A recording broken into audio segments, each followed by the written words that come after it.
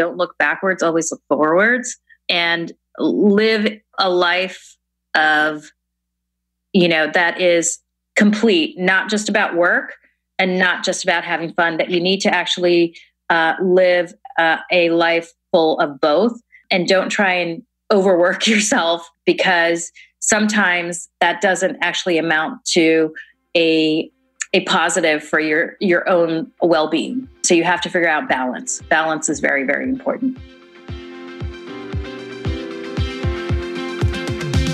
Welcome to the Strategic Momentum Podcast, the show where we share tips, stories, and advice from progressive leaders on what it takes to break through that business inertia and propel you and your business forward.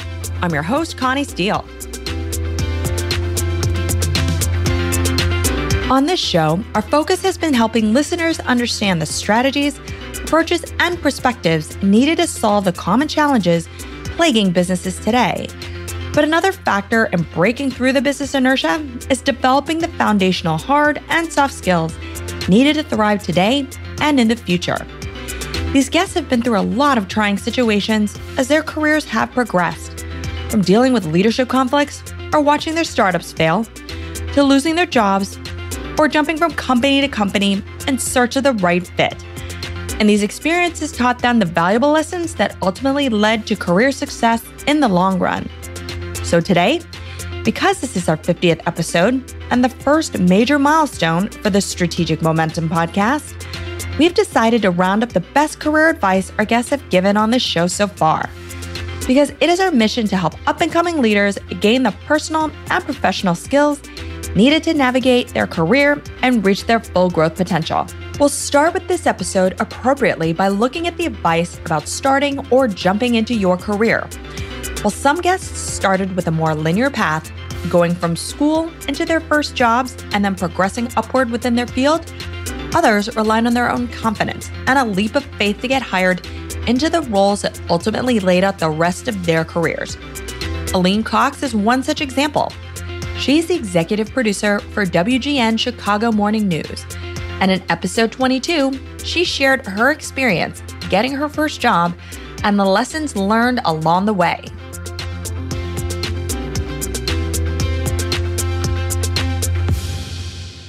Well, to make a long story short, I fell into the business somewhat. I wanted to spend a summer in Madison, where we went to college together.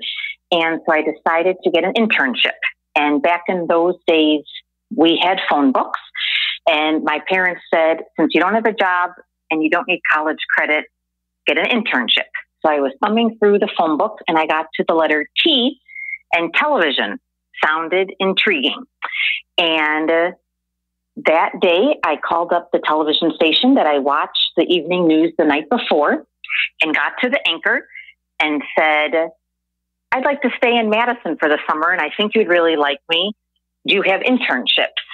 And the woman told me that they had picked their interns months and months earlier than when I had called. But I convinced the woman to give me an interview and told her that she'd like me. And in the end, she did hire me. And then from that first day interning at the ABC affiliate in Madison, Wisconsin, I realized I loved television. And that's how it all got started. Wow. Who would have thought when you were at, University of Wisconsin with me that all of a sudden you found your vocation just thumbing through a phone book? Right. And another important lesson from that is I just clicked with the female anchor, and I was a business major at the time. So I probably was not the most qualified. And I learned, and my dad had told me this earlier in life, that the best person often doesn't get hired for the job, because there have been other jobs I applied for where I was the most qualified, but I didn't click with the person hiring me. That was a good lesson, that apply for jobs, and even if you're not the most qualified, you may get it because you were the most liked. Tom Hsu, founder of the management consulting firm Optimum Effect Group, had a similar experience. He spent his early days as a sniper in the U.S. Marine Corps, But when an injury led to his discharge, he had to figure out a new way to support himself and his son. So he decided to go into sales, despite having zero experience and no college degree. His determination, self-reliance, and resilience learned during his time in the military proved invaluable as he ventured into this new career path. So I went down to Sears. I bought a Hager wrinkle-free suit, Stafford shirt and tie, and I wore my shiny Marine Corps shoes because I didn't have enough money to buy a pair of shoes as well as all that other fancy stuff. So I showed up at the office and at the American Express, the big office, and said I had an appointment with the fella, the vice president. A very confused vice president came walking out to the waiting room to meet with me. He says, "Well, come back to my office." And he says, "I don't have an appointment in my schedule." He said, "But he said, my assistant usually keeps a pretty good schedule." And I said, "Well, actually, you don't." His name was George. I said, "Well, you don't have an appointment with me, George, but I'm going to be the best person you're ever going to hire." And that was my first real sale. I sold George on hiring. And a few years later, we were having a meeting. We were out celebrating. I'd become a vice president, one of the more quicker promoted ones in at that company's history. And they were talking about where they went to college. And George asked me where I went to college. And I said, "I never went to college." He said, "Well, how did you get hired?" I said, "Well, no one ever asked." So that's how I got in there. Everything I do, everything I've done in my professional life, I take, if I'm going to do it, I do it, 100%. And I don't stop for obstacles. I don't allow self-defeat to creep in. The only thing that can defeat you in life is yourself. Everything else is just window dressing. We're all, carbon-based life forms here on the planet, all trying to succeed, suck air out of the atmosphere, 3 hots and a cot, and take care of our family. And so you are the only person that's going to make yourself successful. And so the only person that can make you unsuccessful is you, right?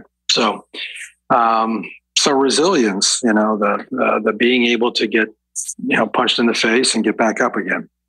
So from Aline and Tom, the lesson learned is to show up and believe in yourself, even if you don't have the exact set of skills and experience someone is looking for. Whether it's saying, "You're going to like me," or "I'm going to be the best salesman you're going to hire," demonstrating to someone else that you have the confidence and believe you will do well will get you farther than simply having all the right credentials on your resume. But for some, settling into their career didn't mean just landing the job. It meant finding their purpose. I've interviewed several entrepreneurs on this show, and many of them started their own companies, not in the pursuit of revenue, but because they wanted more out of life.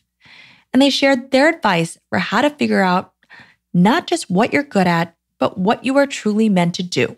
Stefan Fitch had a great gig at Forbes, where he was their Chicago bureau chief. However, after getting a $50 parking ticket one day, as he was going in to quickly grab a bag of coffee, he realized that while he had this terrific journalism job, it wasn't doing everything he needed it to support his family. To continue to move up would require him to move to New York City, an option that wasn't really something he wanted to do. And there were other market and industry dynamics happening that were fundamentally changing the media business. And so he started to ask himself if there were better choices that could give him the professional fulfillment he desired, while also providing enough money to support his family and offer them the lifestyle they wanted. Stefan ended up starting his own content company that operates virtually and lets both himself and his employees work from where they feel most comfortable and where they can produce their best work. His advice for finding your purpose is twofold. And one of the things I realized, not only was I going to be capable of that, but it really was more authentically who I felt I was. And I had, you don't necessarily have a choice to be exactly who you are when you're 22 years old and you're just out of college and you need to go make a paycheck. Right? You got to go give the world what it wants. But I was reaching a point in my life where I was like, what do I want? Do I want to go back to New York and be that grumpy editor, after spending 20 years as a grumpy writer? Or do I want to really taken a different direction. I think when I was 22, I kind of wanted to write the first, great American novel, right? But I decided, let me go spend some time learning about writing and learning about life and see if I could maybe write that novel a little later. It was not a bad decision, It was yes, but yeah, the two big ones are, what would you do if you knew you couldn't fail? And then recognize, hey, it's a long run. I don't need to make it all do it all today. I could actually pace myself a bit and maybe get more out of this and get more out of life. For Dr. Richard Schuster, host of the Daily Helping podcast and my guest in episode 28, a nearly fatal car accident drove him to reevaluate his entire life and make the decision that altered the rest of his career. As he flipped through the air, time slowed down, and he asked himself, what am I proud of? What have I accomplished? And I made some money. I traveled. I really, enjoyed things and things for the sake of having things, not things because I was, deeply interested in what they represented or a passion. And I was really quite ashamed of myself in that regard as well. So I didn't make this bargain, with dear God, if you let me live, like in a Christmas story, that I'm going to change everything around. But I recognized that if I lived, things had to change. And in that accident, which was quite significant, I broke my back. I suffered severe internal injuries and did some significant damage to my neck as well. So I had quite a long time to convalesce and really was thinking about, what's the next step. After the accident, he left the IT consulting company he built and didn't know what to do with himself. After a chance conversation with some mothers in a grocery store about social media, he ended up volunteering his tech skills to help people learn about internet safety. This led to other altruistic endeavors, of which he found incredibly fulfilling. These experiences were the triggers that compelled him to go back to school, where he earned master's degrees in social work and psychology, as well as a doctorate in clinical psychology. He now dedicates his life to helping make a difference in the lives of others. Here's what he told me about finding your purpose in your career. So part of becoming in alignment and finding what your purpose is, once you've done that first step and you've really become very crystal clear on what your values are. And once you find what's important to you, you have to surround yourself with people who share that mindset or share that commitment. So it doesn't mean like if your passion is, creating a no-kill shelter for dogs, that doesn't mean that you have to surround yourself just with people that want to do the same thing. But you have to surround yourself with people that think and like the same kind of ideas, generally speaking, that you do. If you are very negative and you surround yourself with negative people, you're not going to break out of that cycle. And then as you move towards defining these into goals, whatever those goals may be, you surround yourself with people who will hold you accountable for those actions. And I'm not saying if you don't have those things, you can't achieve a goal. But when you have those other boxes checked off, it makes it far more easy to succeed. Success means a lot of things for different people. It could be reaching the highest position at a company, hitting a revenue goal for your business, or, as the last two guests shared, it could mean finding and living your purpose. For Stefan and Dr. Schuster, their careers involved one pivotal shift that rerouted their careers and propelled them into what they really wanted to do.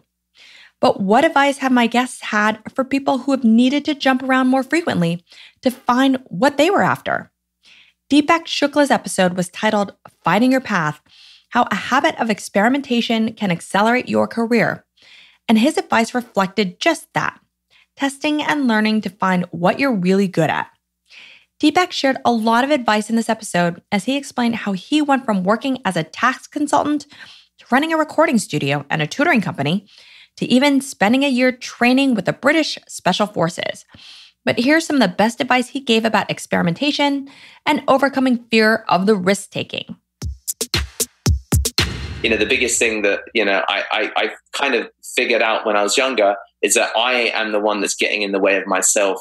And actually, there's never been any issue with any of my repurposing. There hasn't been one moment where anybody has called me a fraud for, perhaps presenting myself as the, being a tutor or being a digital marketer or being an SEO guy or being a tax consultant. And it's often been fear, of course, that has stopped many of us, including myself in some spaces, from actually taking the action. Because when you discover what's on the other side, it's 95% of the time a lot less worse than you think it will be. One of the things that have been really pivotal for me also is adding a level of accountability. But people hear about this kind of accountability stuff, and it's like, okay, but there needs to be, for me, there's been negative repercussions to not living up to your own actions. Not. People don't chase reward; they run from the risk of failure. They run from punishment. And that's what, we need to kind of use as leverage, because it's our mammalian brains, of course, that are a lot more well developed. This whole kind of cognition and these conversations we have, that's kind of the surface. If you unpack that, there's just kind of lots of basal instincts. And if you activate the fear, but in a way that supports your growth, then brilliant. Deepak also adds advice for testing and learning to grow your skills. And a lot of it is based on self-education, but learning in a way that benefits the people around you as well. I think that it's about doing anything that borders or journeys into your stretch zone, and there's any version of that. I definitely, don't want to communicate the idea that, well, Deepak, I'm not going to just quit my job and go and then try and do this and try and do that. That's not the message I want to communicate. But what you can do to then, find your value, and you can begin some of the more practical elements of the journey that might be scary, and an example of this being, when I was at Deloitte, one of the first books that I bought was How to Think Like a CEO, because I just thought it made sense to look at a book that can guide me as to the politics of the career workplace, because that was not an education that I'd been given by any of the training that I'd received at Deloitte. It was all technical, and then you learn soft skills, but you don't learn formally. So that was something that was powerful. And, from that, I learned about, become the Excel master in the office, because if you're the guy that can do VBA lookups and all of these crazy functions, you will get in the room when it comes to some of the more important stuff. That was number one. Number two, I learned that when someone gives you a project, find out from somebody else how they like to receive their project. Do they like their lines end stopped? Do they like italics or underlines? You learn all of these small things that ultimately can help you get into people's good books. And that's just one practical example of how people can, start doing things they've not yet done.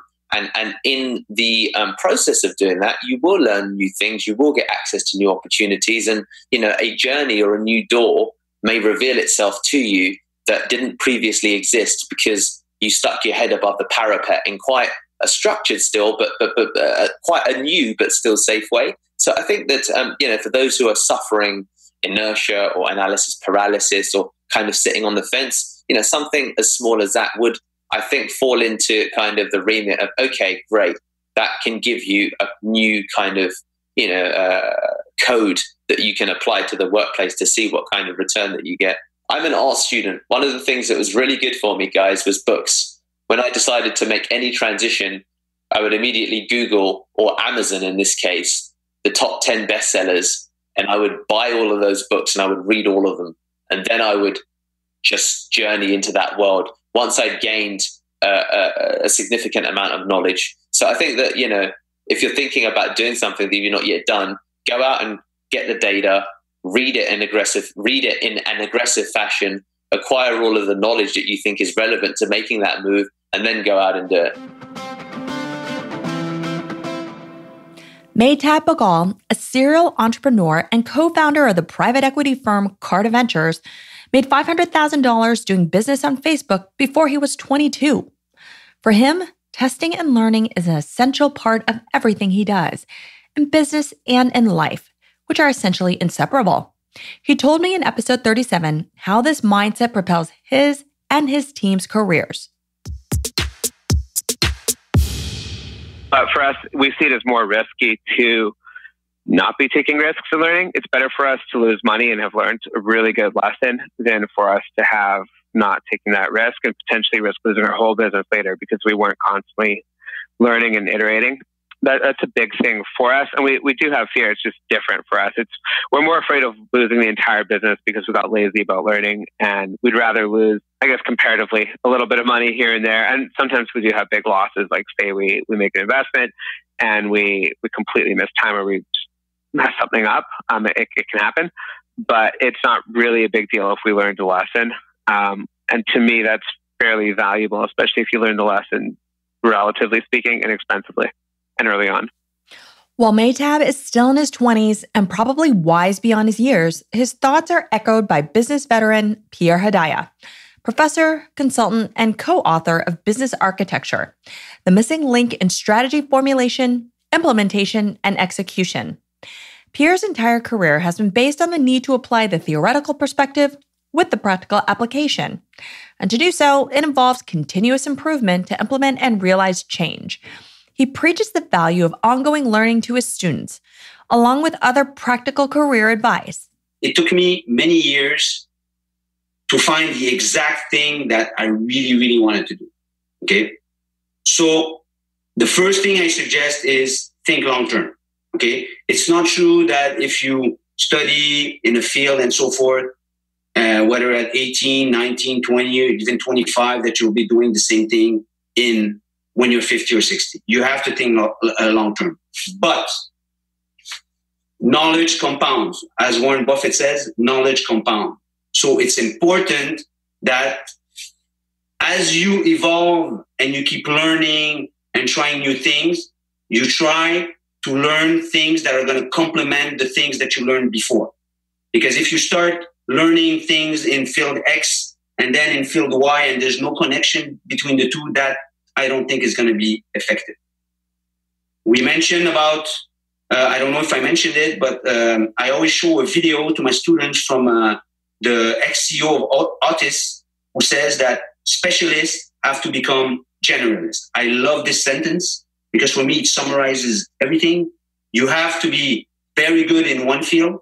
So you have to have a circle of competence, which they always say in finance, but you also need to be a generalist and be able to talk to people around you and have a better idea of how you can help them and how they can help you achieve your work. The third thing is, I mentioned it a few minutes ago, you have to work on your biases, because I have a lot of biases. And I love when you say, Connie, and you tell me, Pierre, are you sure you're right about this? And I'm going to think, well, you know what? Maybe you're right. This bias is leading me into the wrong direction. Another thing I always tell my students is choose the people you want to work with, not the companies. Okay. Of course, it would be great that you work for a very famous company and so forth and so on, but you work with people. And it is these people who are going to help you to go forward in your career. So in my life, I'll always focus on the people before the companies. And usually, or very often, there are very good people in very good companies. But always focus on the people. For some people, they might not know that they even need to experiment with their career because they've grown comfortable in existing roles. But that can lead to stagnation, which ultimately limits your growth potential. My guest on the last episode, Anita John, founder of ARJ Consulting, had advice for that situation as well. It's interesting because when I think about, all the jobs, that I've had, I always believed and still believe that even if you're comfortable in a job, you should always take an interview. You should always interview and keep not only yourself fresh, but you never know what the opportunities are. And I think that's part of the whole test and learn, which is you are always trying new things, because even though what you are doing is working, you never know if it could work better. And when you do leave a job, she said, always look towards the future. Don't look backwards, always look forwards, and live a life of, that is complete, not just about work and not just about having fun, that you need to actually live a life full of both, and don't try and overwork yourself, because sometimes that doesn't actually amount to a positive for your own well-being. So you have to figure out balance. Balance is very, very important. Finding a balance in your career and personal life was an important topic in Amani Green's episode as well. She is the founder of the advertising consultancy Green Group. For her, creating balance came down to understanding one's own strengths, yet always trying new things, but also knowing when to do something yourself and when to delegate. And I think that's what has allowed me to be able to spend more quality time doing quality things. I'm wiser about the things that I'm not good at now, and I have very little need or reason to do so. I can bring people on into my life to, create a beautiful PowerPoint report or do a manicure. It's all, there are lots of things that I'm not great at, but I'm happiest when I'm doing the things that I am good at, and I'm doing those with the potential outcome or the hopeful outcome or the desired outcome, at least, of being proud of what I've put into it, being proud of what I've put into it. And that goes across the board. That's applicable professionally, for my clients, for my colleagues. It's applicable to my family. It's applicable to my friends. I just try to do a job that I can be proud of. And I get better at that as I grow up. Absolutely. And I can completely relate to that. It's knowing where your strengths are and capitalizing on that, but also being honest with yourself and with your clients, knowing that here's where I can deliver the most value and where I know that I can support you in finding others that could be maybe better suited to address you in all these versus forward telling and saying that I can do everything. Right. At the end of the day, that's just going to be better for them because you're really thinking about the mutual benefit versus the transactional nature of, getting more money for the business. Right. And that's not to say that you're not always trying new things, because I am. And I'm always adding new things to the list of things I'm doing well. And sometimes the things that I used to be doing well, I find that as I add to the list of things I do well, maybe other things are falling off the list. So there's always growth and evolution. But just sort of concentrating on the spaces where you can really, to use your words, add value is generally good counsel. Understanding where you can add value and dedicating your time to that is an important part of growing your career strategically. Testing and learning to evolve helps you get to that point where you can easily identify and outline what you're best at. And another part of growing your career is learning how to manage it and allocating the necessary time in your schedule to focus on it. For some people, especially those with the entrepreneurial mindset, work and life are inherently linked, and career growth is innately ingrained into everything they do. But for others, it becomes too easy to get lost in the day-to-day tasks, and so you forget to take the time to evaluate where you are and work towards what's next. In episode 23, Dan Yu, the founder of Fastbook Advisors, a new kind of talent agency, shared advice for job hunters and hiring managers on how to find the right fit for any role. But Dan shared some advice at the end of his interview that is really applicable to everyone. Well, it's running your career like a business, right? And if you're looking at your business, well, what's the revenue, right? So that's your salary and your bonus, and what's your revenue continuity plan? Look at it that way. This goes back to running your career strategically. If you're running a business, you want to make sure that you have a disaster recovery or a business continuity plan. So have multiple plans. You might even want to have other revenue streams. So you might have a side hustle or a side gig. But really, it's about never stop looking. It's about networking. It's about creating your social presence, being a subject matter expert potentially, and blogging, being on Twitter and connecting with potential connectors that are out there. So having that network work for you. It's about It's about having this long-term view. One of the things that I like to talk about when I speak to talent is the 50% rule. So half your day in an ideal world is doing your job, and the other half is actually managing your career. I can speak to my own career and how I learned this myself. When I was early in my career, I was go, go, go, and I was all about the client.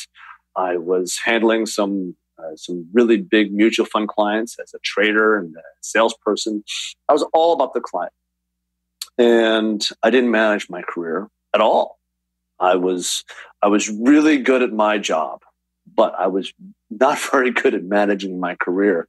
And when I say that half of your day is doing your job and half of the day is managing your career, the managing your career part of your day really can be networking. It can be going to conferences, but it really is about creating your presence and demonstrating your responsibilities. And it could be sending the right email. It could be sending that victory lap email and congratulating everybody else on your team and not taking any credit for yourself. And being that magnanimous and generous person, not counting points, but really helping them appreciate you. Because in your career, you're going to have a lot of different contexts, but clients, the people that work for you, your peers, your managers, your vendors and competitors. Really, that having that dynamic and that network work for you over the long term. A lot of it is really managing your presence and calling people back in a timely fashion. The fundamentals of business. Really, it's so important to be generous and to be kind, especially in networking and helping people and giving back to your community, which then is really that half of your day of managing your career. In most interviews, I end by asking the guests to share the advice they would give to their younger selves, knowing what they know now. So to close this episode, I'm rounding up some of my favorite responses that are applicable to really anyone who's trying to work their way up and create meaning in their careers. Here's Erin Gargan-King, author of Digital Persuasion, giving her advice that also goes back to the test and learn mentality. I would tell my younger self to try ideas on a smaller level first before diving all in. So if you are listening to this podcast and you have entrepreneurial aspirations, learn from my mistakes. Test on a very small level before you jump all in. My first company was called Jump Digital Media because I just jumped into it without really any plan, anything. And it was tricky. I mean, at one point I had to put payroll on my credit card. I had legal troubles. I learned so many tough lessons, sleepless nights, losing my hair, just making mistakes because I jumped in at scale first. Try something. If you want to start a business, if you want to try a new initiative, test it. Try a little teeny bit and just see what happens. Make sure you have a working prototype. Make sure you have some key indicators that from a data standpoint that this is going to maybe have legs before you dump all your savings into it or all your heart and soul or you hire all your friends or you get that expensive office. Try to ensure that a little bit works first as insurance to set yourself up for success and then take that risk, but take a calculated one. For John Knutson, co-founder of the Financial Marketing Summit, my guest in episode 30, career growth is not just about gaining skills and knowledge, but also building a genuine network of people. He shares his advice to his younger self. Education is great. Knowing how to do things is really important, but knowing people is just as important. And so you got to get out there and get involved, and you have to actually go out and just show up places. Your personality isn't going to really fit with a lot of people. There's going to be people who, hey, maybe they represent a lot of great opportunity, but you and they just do not connect. And you shouldn't have to feel like you have to connect with everybody. What you're really doing is you're showing up, trying to be helpful, and trying to kind of fish for the people that you have genuine connections with, and that you enjoy doing business with, because over time, that's really what matters. Like the opportunities you get and the best connections you get are going to be people who see the world the way you see it, right? The people who want to actually be connected with you because of who you are and how you act. And for ConsultingSuccess.com co-founder Michael Zapersky, it's about being committed to what you're doing, whatever that might be. I think the biggest lessons that I've learned and that I think, if I implement to myself when I was younger, could have helped me make, to be even more successful or to reach bigger or more meaningful goals is this idea of being committed versus interested. There's a lot of people who will say they want to do something, but they talk about it. They might even plan around it. They might feel like they're, doing the right things to get there by planning and thinking and discussing it, but they never actually take action on that plan. And so the big thing is getting very clear on what you want and then deciding that you're going to be committed to it. Because when you make a commitment to something or to someone, then whether you take action on that or not, whether you show up when you say that you were going to show up, whether you do what you say that you are going to do, defines who you are. And that goes way beyond just one transaction. That is your reputation. That is your relationship with others. That is how you feel about yourself and whether or not you have regrets. So I think what I've tried my best to do over the years, but there's always room for improvement, is to make those commitments, stick to those commitments, and benefit from them, and create stronger relationships and more success, both in business and in life. And to close out, Amani Green had the most succinct advice of all. Save more money and stop procrastinating. You want honesty on your podcast? Thanks for listening to the Strategic Momentum Podcast. And a special thank you to everyone who has been here since our launch 50 episodes ago. It's really our mission to help you grow the core skills you need to ignite your personal and professional momentum and reach your full potential. You can get the contact information for any of the guests you've heard today in this show for this episode. Visit www.flywheelassociates.com/podcast/50. If you have recommendations for other guests or topics you'd like covered, send me an email at info@flywheelassociates.com. If you haven't already, please subscribe to the show on Apple Podcasts, Stitcher Radio, Spotify, or wherever you get your podcasts. While you're there, feel free to leave us a review, which helps others find the podcast. Finally, don't forget to follow Strategic Momentum on Facebook and Instagram, where we share daily tips and advice from guests on the show. I'm Connie Steele, and you've been listening to the Strategic Momentum Podcast.